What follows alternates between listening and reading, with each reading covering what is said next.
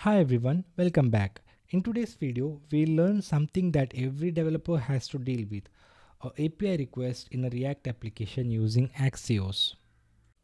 But before we get started, let me tell you something. For testing purpose, I have already set up some dummy API request in a server folder, so the API will be calling is fully functional. No mocks, no magic tricks, just real requests and real responses.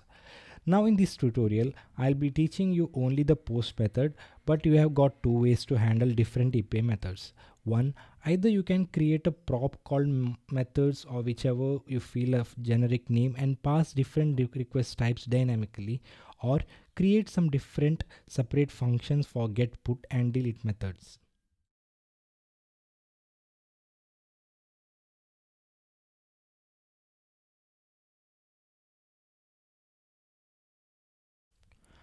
Alright, let's look at our main function. This is the main function that will handle our post request. Here we are passing three parameters inside this object. One is the variable.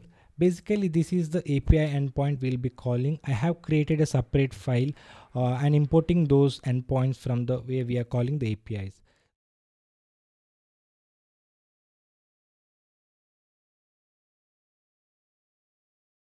The second one is the payload. This contains the data which we want to send to the API.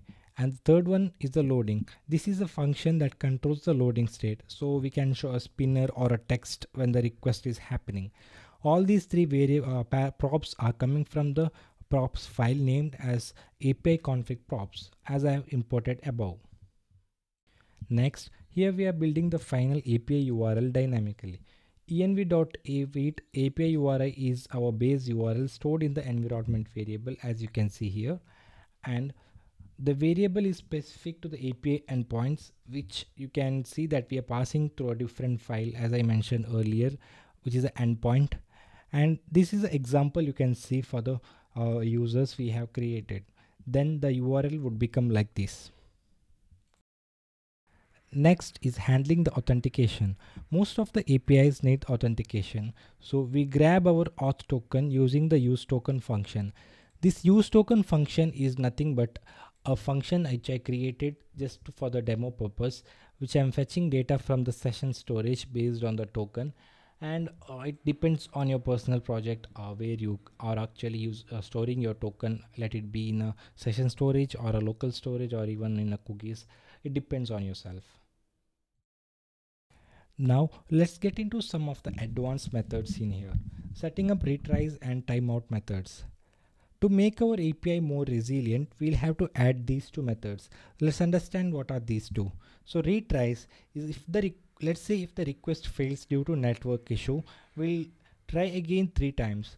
It depends on whichever count you want to add in here. So for example, let's say if there was a network issue, you don't have to make a call again immediately or manually.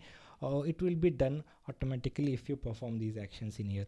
And timeout, we'll set it to 10 seconds because no one likes an API hanging forever, right? Now let's break down this function.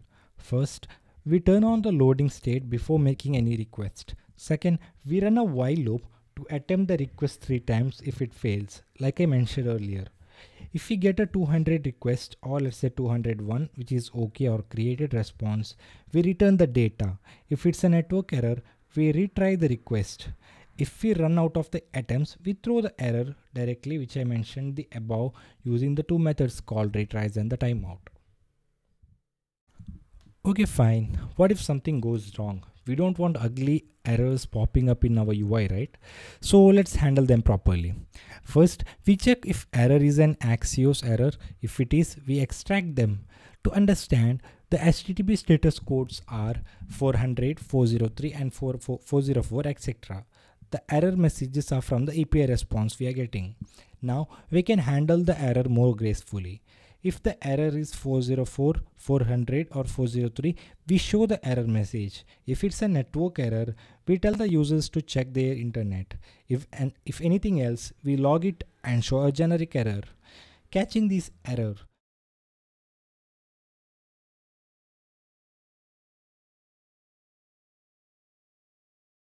Well, Here's the final touch. If an error happens, we pass it to the API error response, which I explained now. Finally, we turn off the loading state. Whether the request succeeds or fails depends. Oh, and I know this is a lot to take in. So I have provided the full source code with comments explaining everything. You will find the link in the description. So let's quickly recap what we have learned today. 1. We built a post request function with the Axios. 2. We added authentication headers. We handled network retries and timeouts. We created a solid error handling system. Now your challenge. Extend this function to handle get, put and post delete function, request. Drop a comment when you complete it, or if you need any kind of help on that. If you found this video helpful, smash a like button and probably you can subscribe for more no BS coding tutorials. Yeah, well, see you in the next one. Thank you.